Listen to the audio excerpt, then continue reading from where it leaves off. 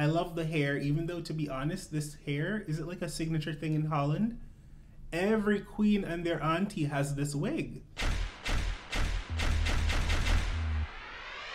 It's a new day in the workroom, and the last day in the workroom, officially, for Drag Race Holland. I can't believe it's over already. Wink, wink. Actually, I'm glad. It's been a rough season. Don't forget, guys, to like, comment, share, subscribe. I am still looking to get to that goal of 5,000 subscribers, so help me get there. Also, if you want the full video of me talking about what happened in the episode, go over to my Patreon. The link is in the description below. This video is me talking about the runways and the runways only. Let's get into it. At the top of the episode, the eliminated queens are back to walk the runway one final time in their best drag. And child, there's no wonder some of these hoes did not make it to the finale. First up, we have Juicy Couture. I am not living for any of this for your best drag. If this is the best drag, then what happened on day one should have happened. Pretty in the face. Great body, personality, love her. But it's just not what I expect for someone's best drag who's made it on Drag Race. And she has such a following online. She's so young, so with it, so fashion forward. I feel like she could have pushed herself a little bit more. The hair is cute. I do love a high ponytail with a drag queen, so that's always nice. But this looks more like an unconventional design challenge more than your best drag. Reggy B. I've missed seeing this queen on the show. Reggy B looks beautiful. I love the hair. I love the face. I will say that the dress itself, though it's flowy, it's not very innovative. It's not very grand, and it's a thigh-high pleather boot, so Love Masisi will always come with a gag, and I live for that. I really wish they gave the queens more time to walk the runway because she had such a cool costume. It inflated, it curved, it was giving me dimensions and ooey gooey crazy space stuff, but they made it so quick. But anyways, love the outfit, love the hair, face is painted to death, love this look. Ivy-Elyse Monroe, the lip sync assassin of season 2 of Holland's Drag Race. It's not fit. The fit's not great. The face is good. I even like the wig, even though there's something off about this. The wig fits weird on her head, and the jacket's a little too bulky. I don't know. I feel like there's a fit issue going on with the entire look, so I'm gonna say no to this. I'm really surprised that this is the Countess's best drag because the Countess has so many amazing outfits, and to be honest, what I've seen her in on the show is better than what I'm seeing today. This is a really cute Vegas number, but it's very simple.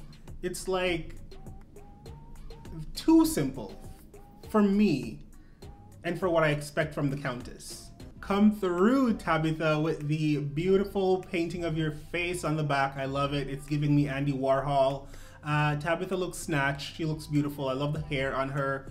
The shape is really great. I love this color. The pink and the yellow goes well all the time. So this is one of my favorite looks from Tabitha. I'm really happy to see this. Keta Minaj, the true winner of RuPaul's Drag Race. I'm joking. I love the hair. I love the hair on this outfit. I don't understand why it looks like she has painted whiskers on her face. I don't get Catwoman from this look, but I feel like the dress itself, the outfit, it's very artistic. It's avant-garde. I love it a lot, but I don't get the face makeup with the whiskers. That's throwing me for a loop.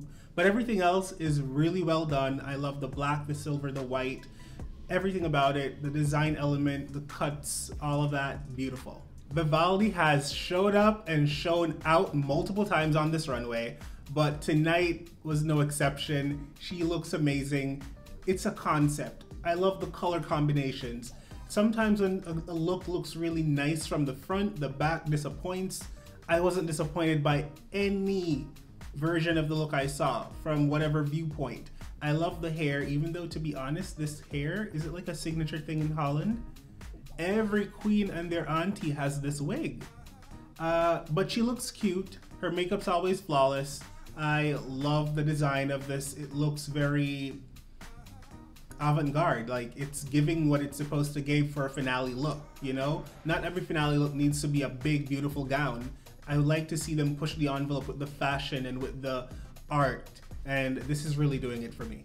Vanessa looks stunning, okay? First of all, I never thought I'd see the day with Vanessa walk on the runway without a wig, because, you know, she's really insecure about her hairline, so I thought she would always have on a lace wig and all of that. But Vanessa bald, this just shows how beautiful of a, like, her face is ridiculous. I love this entire gold ensemble. I love the headpiece, the halo around it.